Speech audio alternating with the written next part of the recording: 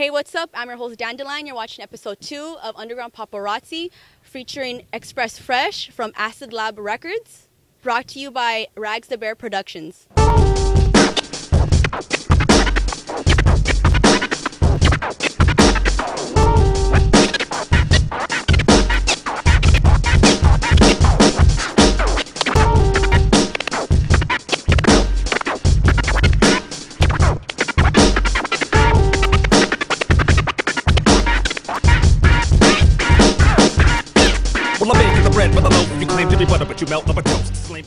So welcome to Undergrond Paparazzi. How'd you get the name Express Fresh? Well, in high school, I was in drama class and acting. And anyways, I was very animated, and I was always known to say what was on my mind at any given time.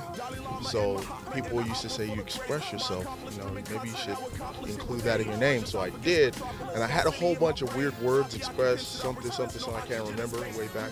But then, I thought I was a fresh rapper, so Express Fresh. So that stuck with me. And it's funny because a lot of my friends had changed their name a few times, and I've pretty much been Express Fresh my whole rap career. With the advantage, totally stranded, I take a Xanax alone on this planet. I'm a spastic, lost writing classics, banned since the disappearance of Atlantis. I need a bandage and a beverage. I'm contraband flesh who's abandoned and abandoned in a labyrinth. She's attractive, I'm so average. You can name a couple of artists that inspire you. That list can be very long, but I'm going to sum it up for you. And it goes beyond the genre of rap, but I'll start with rap. The first rapper who made me want to rap was Rakim. I remember being in 4th grade and they were playing his music on the schoolyard, and I just was like, yo, I want to do that. And then as far as just other genres, one of my favorite artists, his name is Tricky. I just love his ranting, raspy, hip-hop-ish, trip-hop-ish. He doesn't like that term trip-hop, but like just that dark venue of sound. Of course, I tell a lot of my friends I like Nirvana, Soundgarden, just rock in general, classic rock, Doors, Jimi Hendrix. So yeah, there's a lot of just different artists who inspire me, and it's not to inspire me to rap necessarily, but just to create. I get inspired to create. I'm also inspired by film, and I could go on a tangent about that, but yeah. Okay, so how and when did you meet Acid Rain, and why don't you talk about the bond that you and other bandmates have? Okay, well, I met Acid Rain in high school. I met Gaija before I met Beyond, and the way we even started work with each other musically is there was a talent show at our high school. So we wrote this crazy song. I'm trying to remember my verse. Anyways, so we performed the song, and I met Beyond, and it was crazy because he was 16 and he couldn't drive yet. So it was funny. His parents drove him up there, and we performed. And from that, we just stayed linked together, never separated. And the bond we have is just kind of one of those comfortable things. You meet your best friend, and you kind of they just stick with you. It's like we're soulmates, but not in a gay way. It's okay to be gay. But anyways, like we just mesh. We're just like brothers. Like those are my other two halves. You know what I mean? And we have such a chemistry that we don't have to say everything. We just feel it. You know what I mean? And it comes out in our music. And some of the best music I've ever created has been with them, and some of the best shows I've had has been with them, and some of the best tours I've had have been with them. And yeah, we just mesh. It's just a brotherly thing that we got, and I don't see myself never working with them in the future. I'll always be to the hip with those guys. We'll be right there, in the race together. A young and loving movies, Ferris Bueller and the Goonies, Back to the Future, Commando Rambo using Uzis, Dr. Troy escaped from New York spitting loogies, Evil Dead Flamingo Kid Flash Gordon with the groupie, Full Metal Gremlin basket case and jacuzzi, Highlander Dander Cat people have some nudity, Hellraiser Hellblazer Lost Boys intruding, Maximum Overdrive Rumblefish looting. Can you talk about groups and artists that you collaborated with musically? Well, Acid Rain and we had a group called Marble Jar in high school, and that consisted of Dirt, Upward, back then his name was Indigenous, Soul Taco, aka Somebody, myself, and Acid Rain. We also were early members of LA Symphony when it first started.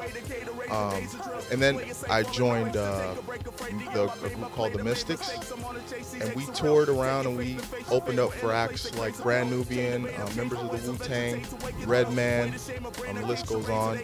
I actually, after that, joined a group called Science Project, and we toured with Mr. Brady. We did shows with 2Mex, Ezek Stereo of Shapeshifters, and that list goes on as well. As far as solo by myself, I haven't really worked with any artists. I've just kind of stuck with the homies, you know what I mean, my good friends. I've actually had production done by EQ. Everybody knows who EQ is. I've actually had a cat that I've met on Facebook named Max Carnage. He did a lot of production for me, and he did production for me and 2Mex, and did a kind of a 3-song single type thing about a year ago called Highway of Skulls, and he produced all 3 tracks on that. So yeah, that's about it. Running free, mama loves me. Mama's cut too deep in the cobweb. I rest comfortably in her arms there. She feels suffering, early life spared. She spent hers running free, abandoned by her father at an early age. Standing in her locker, mad, full of rage. Damaged by a monster, her belly aches. Teen pregnancy, awkward like heavy things. These legacies. So can you talk about sobriety and your music? Well, you know, I did have a little stint where I was using, and it was basically a lot of things happened at once. I was having trouble at work. I reunited my mom. I found my dad's family. Some childhood issues. So I did have a drug abuse problem, a substance abuse problem. Alcohol was a good, had a great deal with it as well. And it did hinder my music, because I think I could have been further if I didn't have that be an issue in my life. But now it helps me thrive, because I talk about it a lot in my music. And I have other artists who I've worked with in the past, like Exist, who strive to stay sober, and sometimes it can be a challenge for some of us. Also Cadillac Ron, I hope he's staying sober. Last I heard he was having some trouble, but people like him and Exist, they give me advice. And so sobriety is a very inspiring thing for me, because I've been sober going on 5 years this November, and it's been hard. But yeah, it's very important for me, and it's very important for my music, because it's like my therapy to keep me sober, and my kids, but number one for myself, because no one could be sober for someone else. You have to be sober for yourself. So as it stands, it's going to be 5 years, but I'm taking one day at a time. Congratulations on your 5-year sobriety. Hopefully you get another 5 and plus that.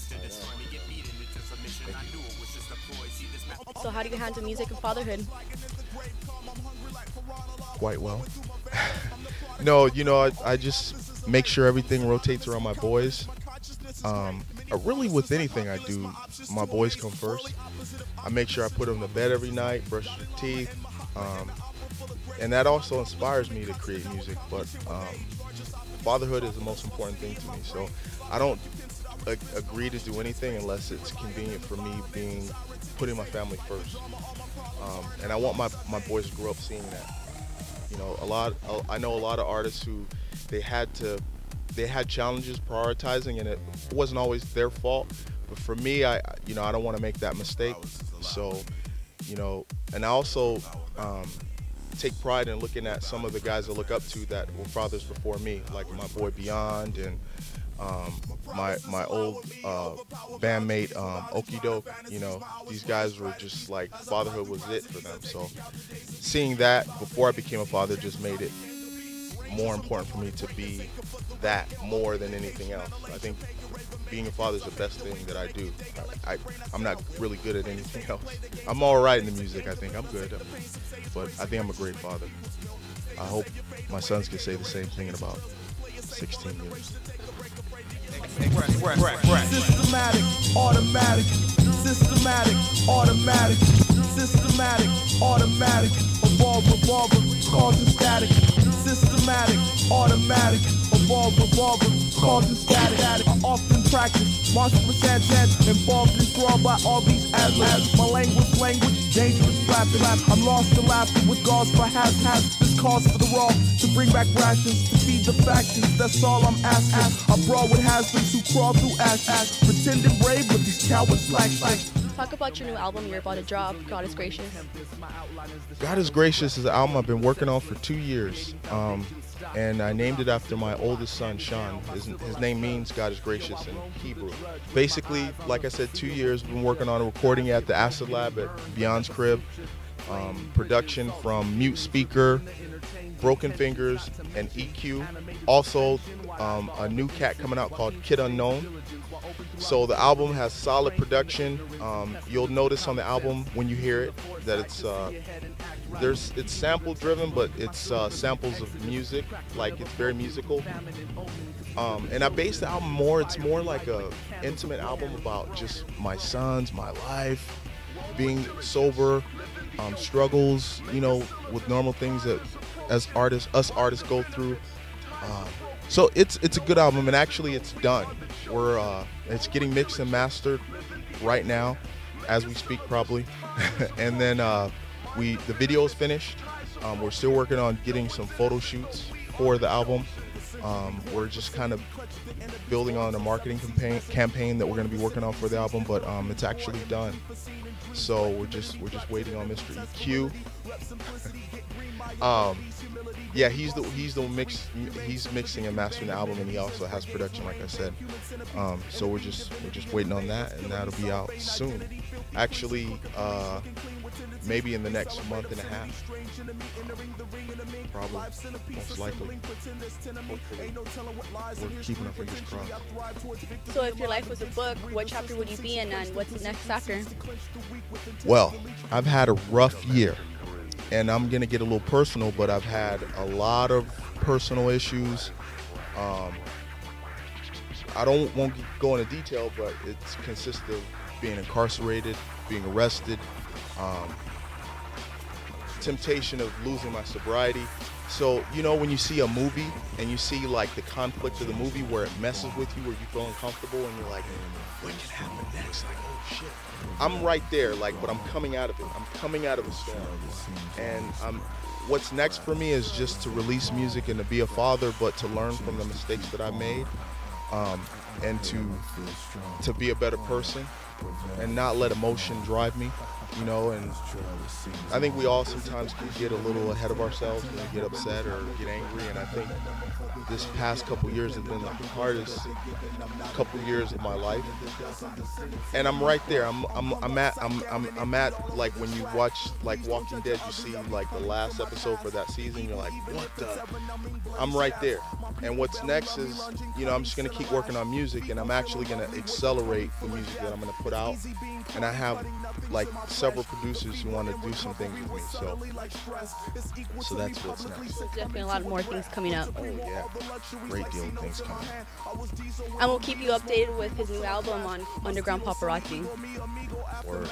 And you can get a hold of my music and me on all of my social media sites, which is Facebook, Twitter, and Instagram, on acidlabrecords.com. All of our social media, all of our free downloads, everything is connected to that. And we also, if we don't have a link, we will have a link to this very show on there as well, supporting our boy, you know what I mean, Ragz, the bear, doing his thing. So yeah, keep it.